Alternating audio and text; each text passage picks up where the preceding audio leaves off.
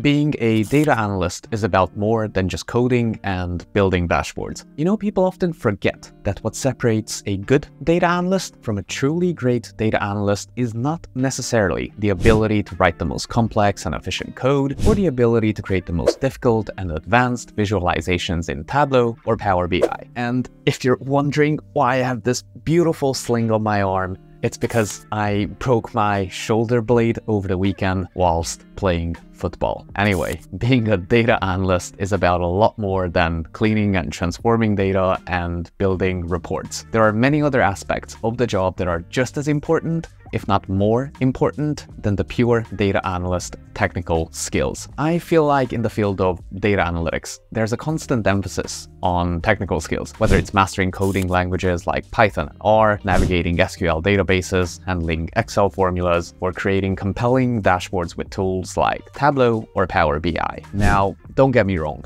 technical skills play a huge factor, and you can actually find great paid and free resources to the best courses and certificates on my data roadmap. I'll put the link in the description below. Technical skills serve as the foundation for your analytical journey, but being a successful data analyst, or any kind of data person really, goes above and beyond mere technical expertise. It involves more than just crunching numbers and code. For example, the best pieces of work I produced recently all involved understanding and connecting the data and business requirements, coordinating with various key stakeholders to build solutions that solve people problems and hence business problems. I built a Tableau dashboard a couple days ago that, technically speaking, was not difficult at all. Just some summary figures, bar charts, and line charts. But there was a huge amount of time and effort that went into it. I spoke to senior leaders to understand the business problem, which was to track all the priority outcomes in a single tool and create one view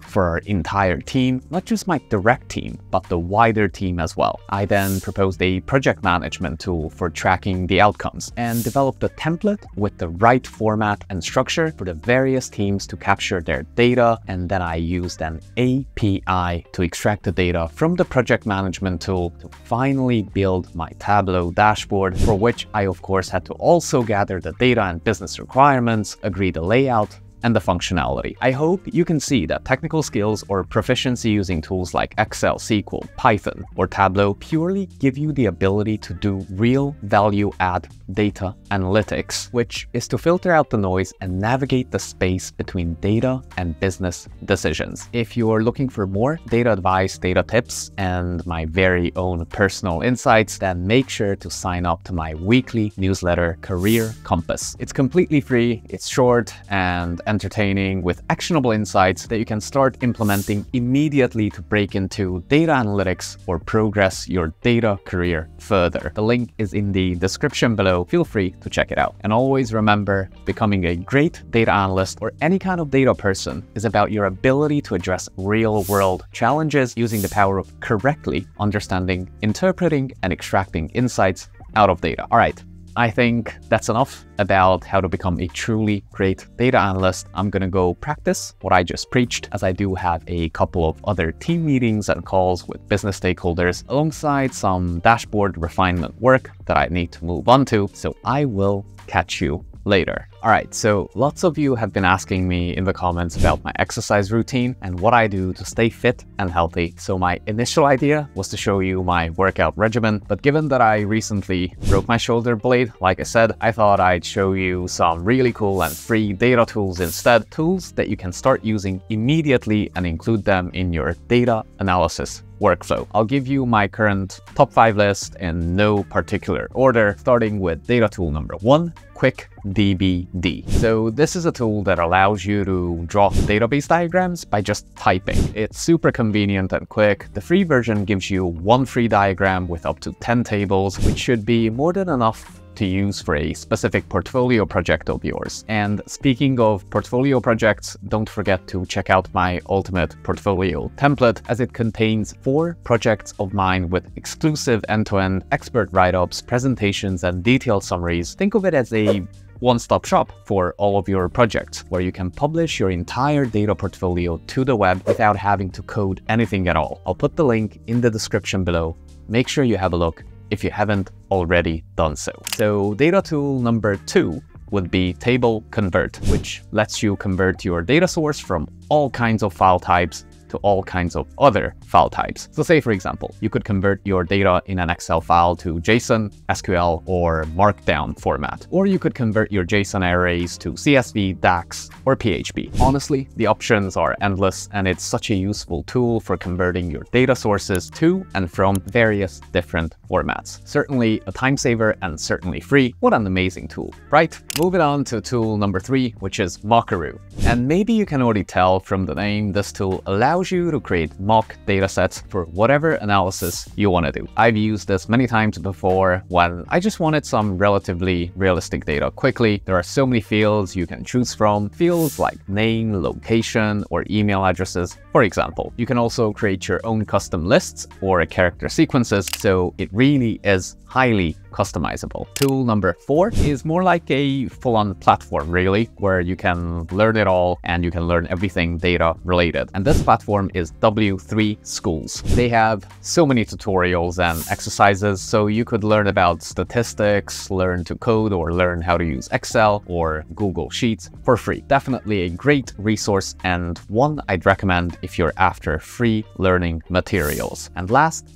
but not least, Kaggle. I know it's very popular and widely known, but I thought I'd just mention it here in case some of you don't know about it. You can find great datasets no matter what category or industry you're after, but if you have no clue where to start, you can always just search some popular ones like sales, customer churn, or marketing analytics. Once you pick the dataset, you can use the data card to preview your data, the code section to see what others have done with the same dataset, and the discussion page to find the answers for some frequently asked questions. If you fancy it, there's nothing stopping you from entering a competition and give it your best shot. To be honest, I felt a bit burned out a while ago with my full-time job and YouTube. I was working literally every single day of the week, so it really felt like I was getting no break at all. I wanted to spend more time with my wife and our very own good boy, Rocket. So I promised myself that I would try and get the majority of my YouTube and YouTube-related activities, like the Career Compass newsletter or my coaching sessions or working on digital products like the Ultimate Portfolio. I tried to get these done from Monday to Friday so that I can lessen the workload